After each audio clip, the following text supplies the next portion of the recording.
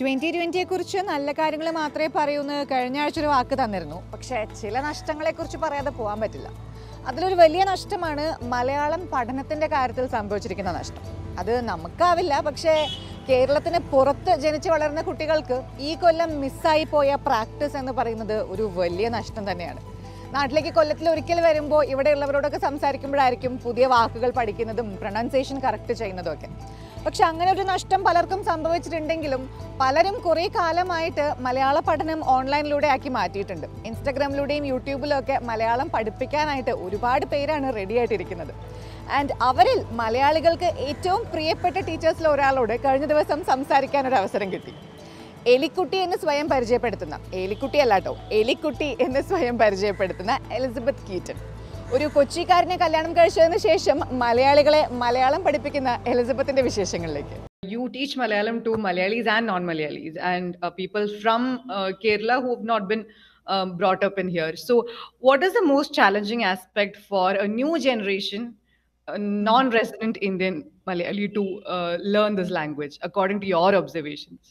Their own family. It's really difficult. I make a lot of mistakes when I speak Malayalam.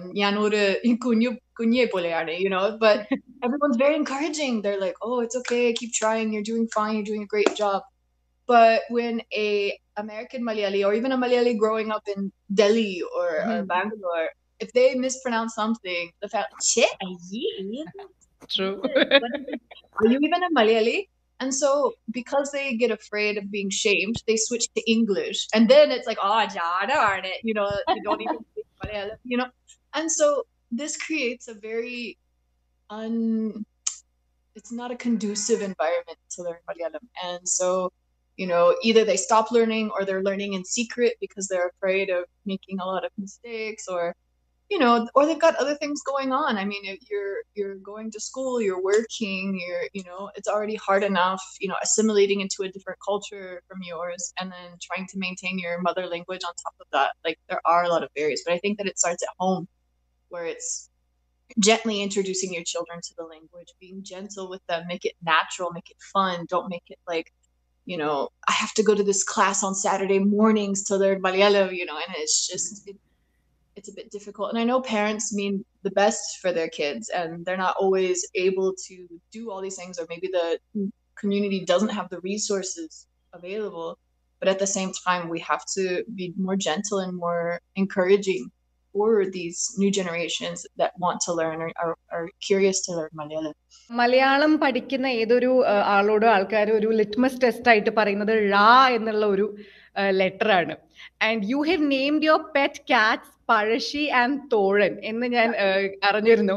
അപ്പോൾ Y choose that difficult letter and also how did you learn that letter? And മറ്റുള്ളവർക്ക് ഇപ്പൊ പറഞ്ഞു കൊടുക്കുമ്പോൾ അങ്ങനത്തെ മലയാളത്തിന് മാത്രം specific ആയിട്ടുള്ള കാര്യങ്ങൾ എങ്ങനെയാണ് പറഞ്ഞു കൊടുക്കാൻ ശ്രമിക്കാറ്?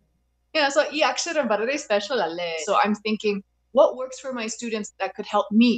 So for me, oru diagram chedu. So then they tongue placement verna. So like when we talk about ra, like where are we putting our tongue? Where are we making the sound? Because if we can see it, then we can replicate it, right? So ra, ra. And then as for my cats, like it's not about the difficulty of the name, it's about what it represents. Parishi Raja, he was very important in Malayali history, Kerala history. He defeated the British. And then when we got the second cat, he was supposed to be Parishi's friend, so we chose the name Thorin because it's like a companion. So it was just a kind of a cute thing. But yes, people always make a joke, like you gave your cats names that Westerners can't pronounce. So it's really so എല്ലാരും മലയാളം പഠിപ്പിക്കുമ്പോൾ ആദ്യം മലയാളം പഠിച്ചെടുക്കണമായിരുന്നല്ലോ. അപ്പൊ അങ്ങനെ പഠിച്ചെടുക്കുന്ന സമയത്ത് dialects എങ്ങനെ manage ചെയ്തു? കാരണം കേരളത്തിൽ ഇപ്പൊ 14 ഡിസ്ട്രിക്ട്സിലും 14 രീതിയിലാണ് ഓരോ വാക്കും, ഈവൻ ബേസിക് വേർഡ്സ് പോലും പറയുന്നത്. So how did you manage to learn that? Well, I am still learning about the different dialects, and 14 is not even the right number. Like if you go to like Kozhikode, for example, every single, like if you go 10-15 kilometers, the dialect changes even again. So it's really nice, but it's also really funny because my husband will tell me something in the Vartha Kochikaranana, so adukonde Ernakulam accent undu. ഞാൻ ഒരു വലിയ യാത്ര ഉണ്ടായിരുന്നു കേരളത്തിൽ. So, you know, and I wanted to see the different cultures and hear the different dialects. So I went from Kasaragod to Trivandrum, and it was just amazing to hear the differences across Malayalam. I like the small cute things, like in Malabar, you know, it's Kozhikode instead of Kozhikode, and you know, in Trivandrum they use the word appi for another meaning. So like these kinds of things.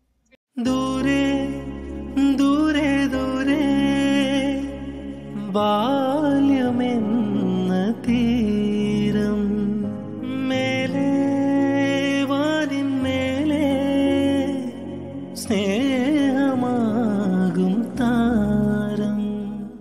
Another beautiful thing you do that you did recently is teaching Malayalam through song lyrics. That's not very easy കാരണം അവിടെ ഒരു poetic element വരും. So literal translation കൊടുത്തുകൊണ്ട് ചിലപ്പോൾ ആ lyrics മനസ്സിലാവില്ല. So how did you come to that decision to do it like that? And അതിൽ challenging എന്തായിരുന്നു? So kore aakal ennodu paranju, like, oh, please do Malayalam songs. You know, in Malayalam culture, the songs are, you know, even if you haven't seen the movie, you know the song. And so, you know, I was thinking about how is the best way to do that. And enakku oru friend undu, avalude peru Tumbi aanu, and she has a website where she translates Malayalam songs into English. So I asked for her help. I said, can I use the translations in my content? And so she said, sure. And then I started contacting local musicians in Kerala and said, would you like to be a part of this project? And I got 8 of them to sign on, and it was really wonderful. They made these small covers, and then I chose a lyric to translate. And, you know, quite difficult because, as you said, Malayalam songs are very poetic. And so some lines, it's really difficult to just take it out of context and try to translate it. Because even in everyday speech, you know, you know, so but it was really lovely. The response was really lovely, and more people were able to either learn about new songs that they didn't know before, learn about new musicians they didn't know about before, or learn some new vocabulary. So it was a really fun project.